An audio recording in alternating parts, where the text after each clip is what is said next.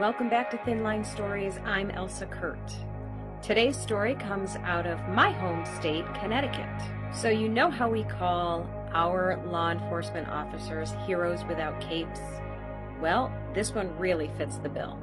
Back in December of 2019, Bridgeport, Connecticut school resource officer Carlos Carmo Jr. Carmo was working the Harding High School Safe School Corridor. School lets out, students are filing out of the school into the crosswalks and sidewalks of the Boston Avenue area. That's when the unthinkable happens. A parked SUV begins to roll downhill towards the busy street and walking students. That's when our superhero, Officer Carmo, sprang into action. What does he do? He chased after the runaway vehicle, grabbed a hold of the passenger door handle, and hung on for dear life and actually slowed the vehicle to a stop.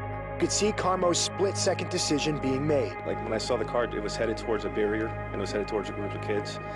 And I just ran toward it as fast as I could. I mean, superhero, seriously.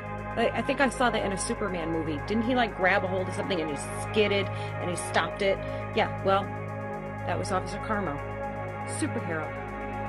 If not for Officer Carmo, who knows how many people could have been struck, injured, and even killed by that moving vehicle. So what a selfless, amazing act. That's a superhero for you. They don't think about what might happen to them. They think about what might happen to other people. Officer Carmo, we thank you for your bravery.